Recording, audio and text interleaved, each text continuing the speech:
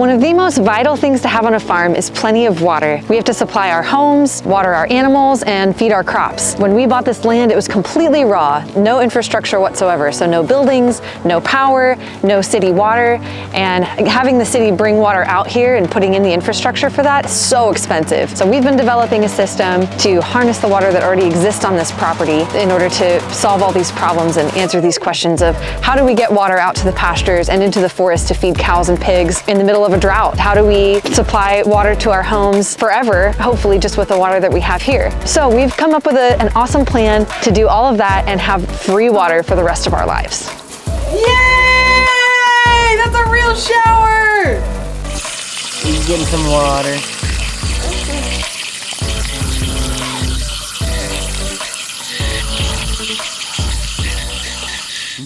Okay, let's start at the very beginning. So when we were first touring this land, Mason and my dad were exploring up this abandoned road here. It was clear there was a road, but it was very, very shrouded in vines and brush and all kinds of nastiness. It was hard to even walk through altogether.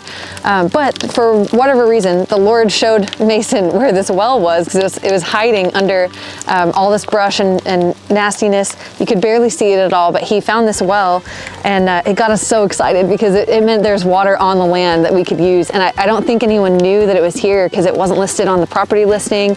The realtor had never mentioned it. We don't think the owners actually knew. This land had just been used for a hunting property before, so they clearly weren't doing anything with this. And like I said, it was so gross over here, you couldn't even see it. So it really, I believe it was just the Lord's hand that brought us over here and showed us that there is a spring right here on our own property. One thing that was just really, really cool about finding this is that I had been praying over this scripture for months while we were searching for a property, and didn't really have anything specific in mind necessarily, but I'll just read it to you and you'll see. The Lord will guide you always. He will satisfy your needs in a sun-scorched land and will strengthen your frame. You will be like a well-watered garden, like a spring whose waters never fail. It's in Isaiah 58:11. I'd had that scripture posted on my mirror and read it every single day for months while we were searching for a property and just trying to trust the Lord with what was happening next for our family. And when we found this spring, it just immediately popped into my head that I'd been praying for months without even realizing it for a spring whose waters never fail. And it seems like that's what we have here on this land. And so, hi. Good. Keep going. Okay, I'd been praying. I hadn't realized I'd been praying for months about,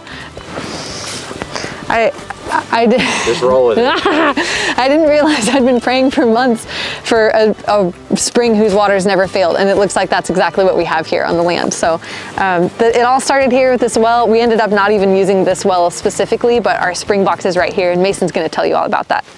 Right here is where the collection point in the water system is. We've located a source, right, where the well is, and deep underground there's a fissure, and we're trying to tap into that fissure.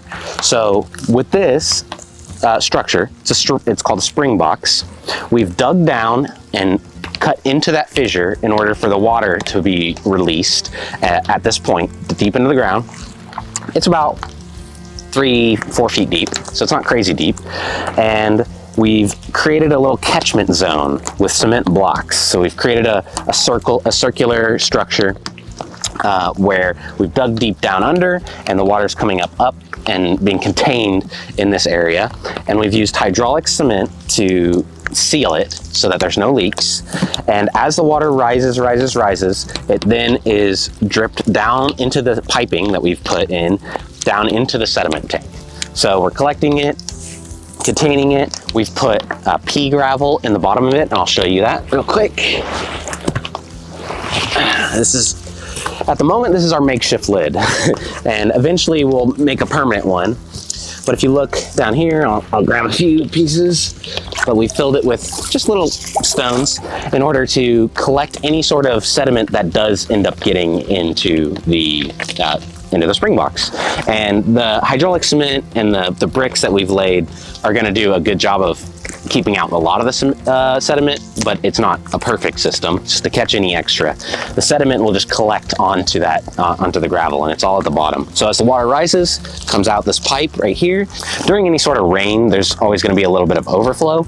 And once the tank down there fills up, and this will start to fill up, and we've got an overflow valve in order to make sure that it's not pouring out on top. And that way we can collect nice clean spring water from the source and eliminate any sediment coming into it. Okay, so this is the overflow valve, right? So when it gets a little bit too big. And then this is the pipe that goes all the way down to the sediment tank. So it travels about 50 feet down, and in order to get good flow and make sure that we can pump it then back up. Okay, this is the sediment tank. So like I talked about up there with the pea gravel, we wanted to make sure that we collect any sort of dirt or sand or anything that gets in the way of good clean water. And so we've created another separate facility out of a water tote tank, and we got one of these and filled the bottom also with more pea gravel. So it's just another backup area in order to collect more sediment, making sure our water is as clean as possible. So as it comes through this piping, goes into the tank, pea gravel at the bottom, and it's filling up. Once it's in the tank, then we come up here and there's a pipe that goes down into it. We have got a pump right here, and this pump we can run up to 3 times a day. And this tank is about 175 gallons. So that's how you know how much water we're getting every day, just from the spring. And it fills up so fast, especially when it's raining. We could probably run it 4 or 5 times a day. After the water collects in this tank, we're pumping it out and up to the highest point in the property. We needed a second pump, and I'll show you over here. I always describe this as, if you've ever had any Hot Wheels, it's like the accelerators that you put on the track that zoom the cars through, right? This pump was having trouble getting it all the way up because it's quite a bit of elevation change to get up there. We needed more power. So this is just a supplement to that. And then we've got a little pre-filter right here. This will filter out any sort of stuff. It's not a full filter system. We have a stronger filter up at the top, but this is just kind of another step along the way to try to make sure that we have good clean water. Our temporary situation for running the pump, getting power to the pump, is a generator run off propane. And right now we're running it about 3 times a day, like I said. The long-term plan is to get electricity out here so that we can run some sort of switch where we don't have to come out here and run it ourselves all the time. It'll just turn on when the water in the tank gets low. And that way we can have consistent water pumped to the tank without us having to come and turn it on every once in a while. I'll show you where this pipe leads all the way up the property into the giant water tank.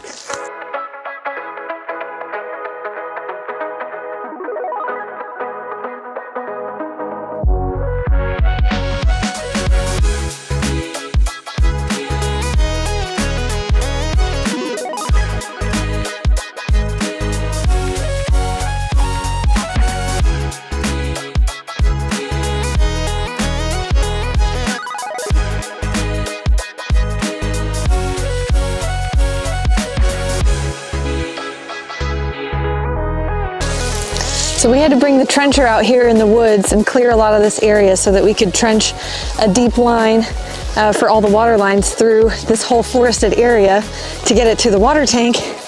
That was quite a job.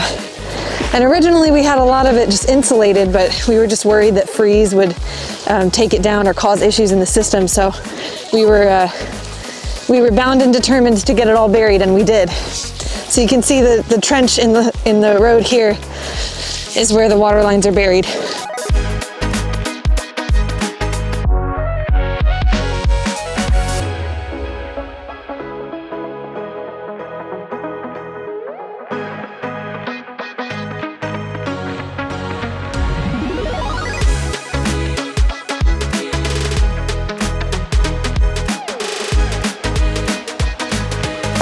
Here we are. Oh.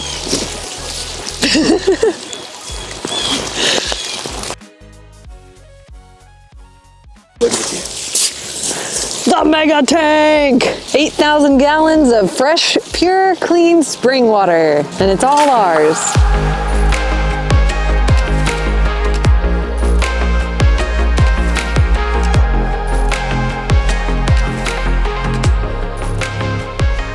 Well, this is the water tank.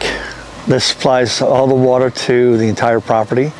It'll supply water to all the different homes, workshop, and the animals. From here, it gets distributed throughout the rest of the property. This is one of the highest points on the property.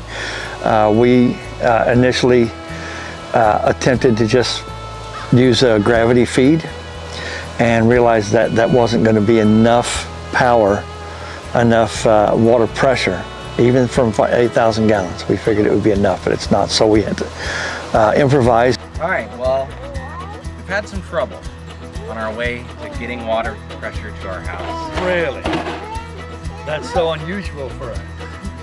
If you look over here, we've got a UV filter that the bulbs, the glass bulbs in the freeze, since it wasn't insulated, the glass bulbs broke.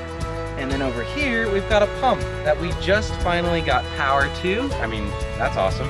But the fact that right when we turn it on, we only got about 4 hours of use before it didn't work anymore. So that's, you know, that's great. Not really, but we've got this new pump, and we've also got this bad boy, little well tank, pressure tank. I think that's a little bit, I mean, size comparison for the two, I think that's a little bit better. I think that's gonna work a little bit better. Lucy, what do you think? Oh, you think green? Okay. I think green. Said we're gonna configure this all and get it installed. Get it installed. That's Nice. the hope. We poured a small pad and then built this little pump house inside, and then we've got our well pump, our jet pump here. Then we've got our pressure tank. You can see where the pressure is on our valve here. This is the pressure we have in our water lines. And then we have a relief spigot there in case we ever need to drain that line. Then that goes into our triple filter system. That cleans any additional sediment and anything that might still be in the lines. We initially also had an ultraviolet filter that just takes care of bacteria. And yeah, the ultraviolet filters are a really poor design, and it involves glass tubes and things like that. When we had it set up before, we had that first hard freeze, and everything inside just shattered. We ordered replacements, and those broke just during installation because they're just garbage. The design is set up so that you have to install glass tubes and then glass tubes inside of those tubes, which are our ultraviolet lights, and it's just a poor design. And you put any kind of pressure on it and they just shatter. So we didn't really like that much. So we opted out, since the testing of our water proved to be pure and clean and bacteria free. Yeah, well, you have to protect your water lines and your pumps and everything else. That the whole system goes down, we don't have water anywhere. So we built this this pump house to protect everything. And as you saw before, it's all insulated on the inside. If we ever have other freezing weather, those lines and the systems involved are going to be protected. And it's also an escape if we have no other place that's not warm. We can get in here and stay warm.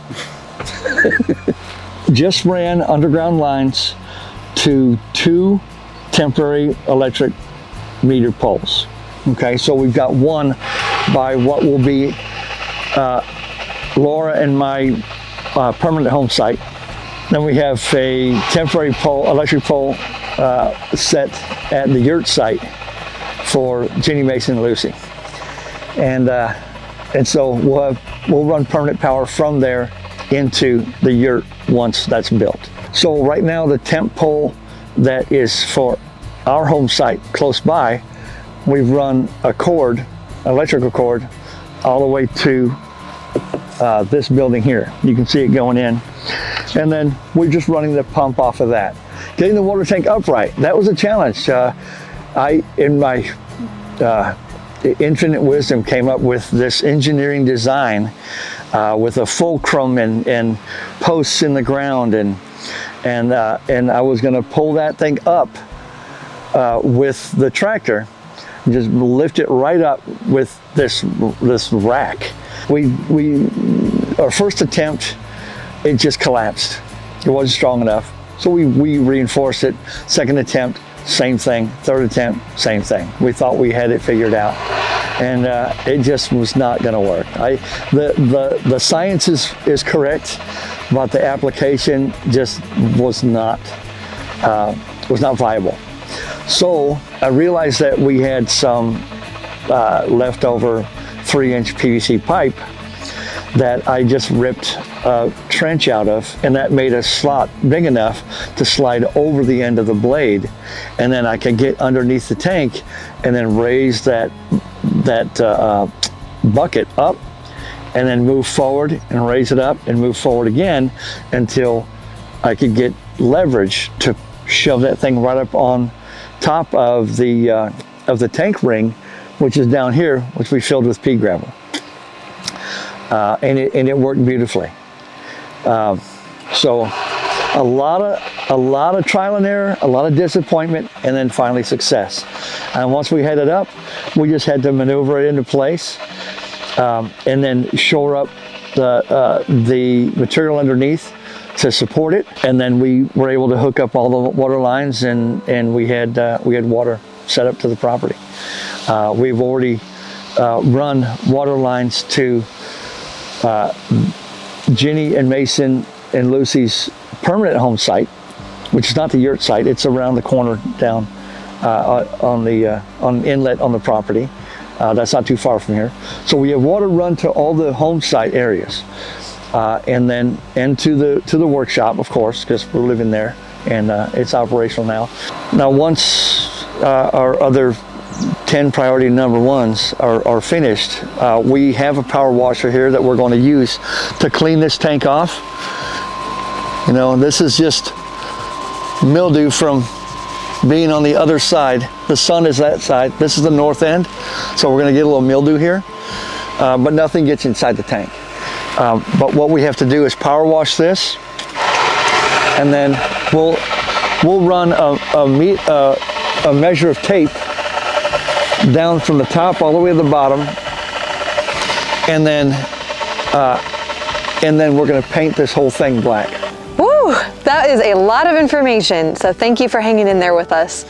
This water system was a big project to develop, and we're still working out the tweaks here and there, but now that we've got it all up and running, no hot shower here on Sunny Willow Farms goes unappreciated. So we are so happy to have gotten to this point, and hope you join us next time, so please don't forget to subscribe.